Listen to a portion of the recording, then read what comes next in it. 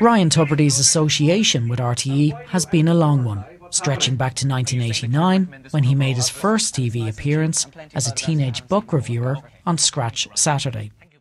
Ryan, welcome. Who are these books for? Well, I've read the 4 books over the last week and I've come to the conclusion that there are now 3 distinct U2 fans. From books to broadcasting, and a young Ryan Tubridy soon made the leap to radio. OK, the Democratic Christmas Party. Betty Cody, always lovely to see you. Dr. Betty Cody, health psychologist, friend of the programme. Before first presenting The Rose of Tralee in the early 2000s.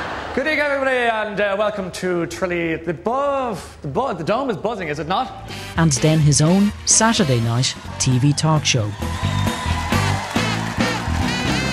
His big break came in 2009. Good evening and welcome to The Late Late Show.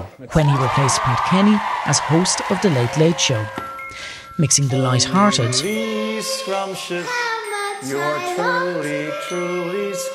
with the serious. We're going to have to wait a little bit longer before we can get back out there and to enjoy things the way we used to. In March, Ryan Tubridy announced he was stepping down as Late Late host before an emotional final programme in May. I also want to say thank you to you, the viewers, who stuck with us and with me over the past 14 years, and your loyalty and your decency and your kindness and your generosity has taken my breath away. A long association that now appears to be at an end. Fia Crokiona, RTE News.